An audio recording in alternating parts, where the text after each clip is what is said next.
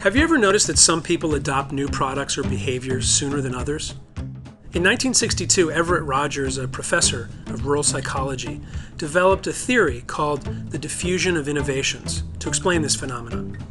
Rogers found that individuals within any society fall into one of 5 different adopter groups based on how early or how quickly they adopt an innovation. Rogers' theory tells us that if you want to promote the widespread adoption of a new behavior like these, you need to market to each adopter group differently, using distinct communication channels and messages. Let's look at each group to find out more. The innovators are a small but important group because they are always the first to learn about and adopt an innovation. They are risk-taking, adventurous, and like being on the cutting edge. The innovators are responsible for introducing innovations to the larger population because they share their experiences with their friends and communities.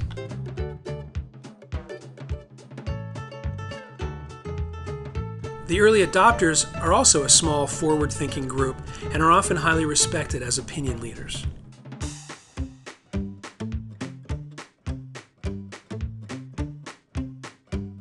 Their endorsement of an innovation plays a key role in what we call crossing the chasm, which is when the adoption of an innovation bridges the gap between the trendsetters and the majority. About 2/3 of people in a population fall into either the early or late majority groups. The early majority take time to make decisions. They will observe others' experiences and will only adopt the product once they are convinced it has real benefits and that it is the new status quo.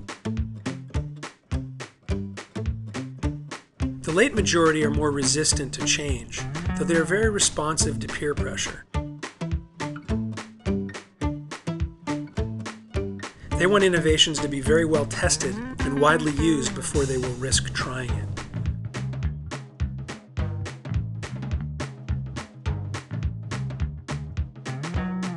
Finally, the last group to adopt a new product or innovation is called the laggards.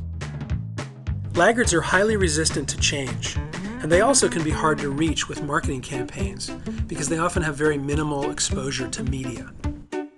Laggards wait until an innovation is completely mainstream before they adopt it, and in some cases, they never do. Think of some global innovations in recent years. Social media, for example, spread very fast and many people adopted it within a few years. Other innovations, such as the use of solar power, spread much more slowly and may take decades to reach widespread adoption.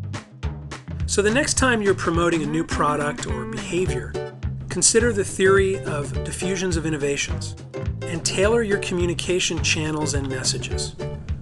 This will improve your chance of catalyzing widespread adoption.